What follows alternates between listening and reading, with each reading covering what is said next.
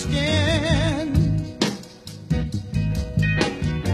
Only add color to my tears. Oh, oh, I shall not be moved. I shall not be moved. Just like a tree planted by the water. I shall not. They need to know that they cannot treat our babies like their life don't mean something. This family ain't willing to lay down. They're not willing to be quiet. They are sorry. They bear the same skin that I do, and that the Johnsons do, and that you do. That are saying, man, just let this alone. This was a freak accident. What do we want? Let me tell you something. It doesn't matter if it's Kendrick Johnson, Renisha McBride, Troy Davis, Trayvon Martin. And injustice anywhere is a threat to justice everywhere. Mr. Johnson gave up his job to stand on the corner to keep fighting for justice. Here you is got Negroes live an hour away, too lazy and selfish to stand up just for 15 minutes.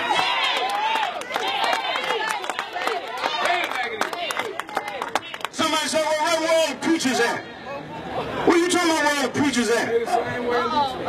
Preachers the same way in Detroit, and I call it exactly what it is. If you a hoe, just be a hoe.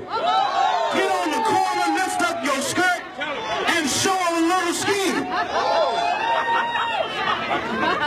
I forgot I'm in the South. I'm in the Bible Belt. I got to calm it down. I ain't in Detroit.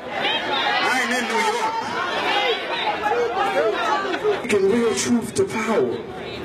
Y'all give it up for this diverse lineup that we got here today. They say a lie don't care who tell it, well the truth don't either. I'm very clear. I've been organizing all my life. I'm a 5th generation freedom fighter.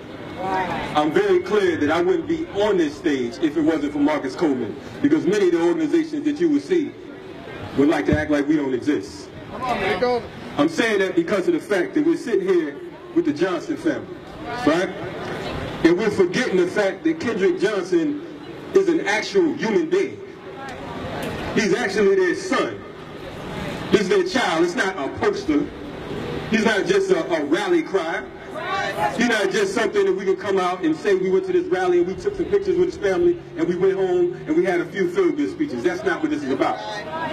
They continue to murder us here in America because of the fact that we don't respect ourselves. Our black leadership is impotent. Our black leadership is void. Okay?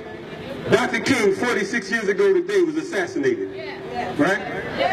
Also, 46 years ago, 2 days later, April 6th, little Bobby Hutton, 17-year-old from the Black Panther Party, was murdered by Oakland police. We still talking about we shall overcome.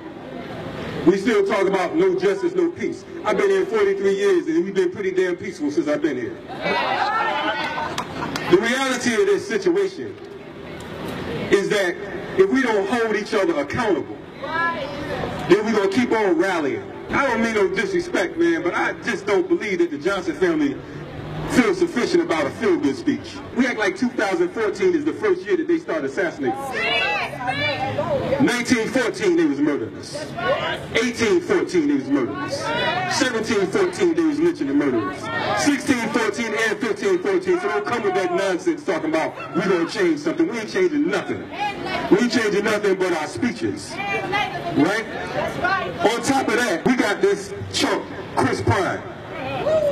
Yeah, I said chump. Sucker sheriff down in Valdosta, right? He should be indicted on charges.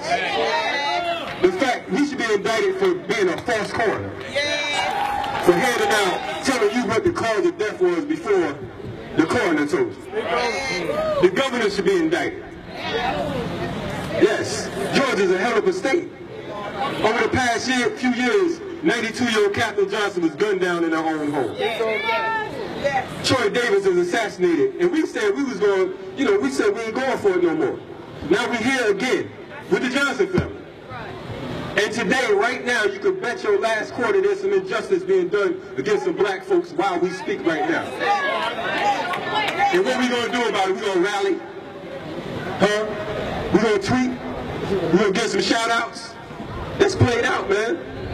Let me tell y'all something. In Islam, they say that there are 3 ways to deal with oppression. The first way is when you see oppression, you change it with your hands. The second way is you speak out against it. And the third way, which is the most cowardice way, is to just hate it in your heart. Some of us are so cowardice we won't even hate it in our hearts.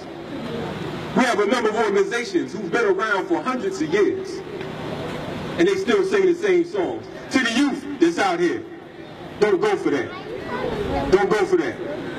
You understand what I'm saying? Study, research on your own. Don't let nobody dictate your future and your history. You understand what I'm saying? Don't let nobody tell you that this is where it ends, just singing and rallying and marching and doing petitions. Okay? We change things the same way they do. You understand what I'm saying? Sometimes you gotta fight fire with water, but it's gotta be a hell of a lot of water. You understand what I'm saying? We can't fight fire just by talking about we're gonna wish it away. We're gonna sing it away. That ain't how we do this. Just because of the fact that we got black faces in high places right now, ain't nothing changed. The spirit of Bull Connor is still alive today. The spirit of Strom Thurmond is still alive today. And we got these Negroes running around trying to be stars. Where's your national leadership at today? Where are they? Where they at? On a TV show? Huh? They trying to get some props? They're on the radio somewhere? Then you should be out here with the people. You should be out here with the people, not just when it's a major case, when it's blown all over the world, then they decide to come in. Now, I'm not going to name no names today. I'm going to try to be respectful to some of these chunks. But they know how I feel. They know how I feel. And some of y'all are part of some of these rinky-dink organizations. You got to hold your leadership accountable. Either you hold them accountable or you part and parcel in this madness. Peace. Looking back over my false dreams that I once knew, wondering why my dreams never came true. Is it because I'm black?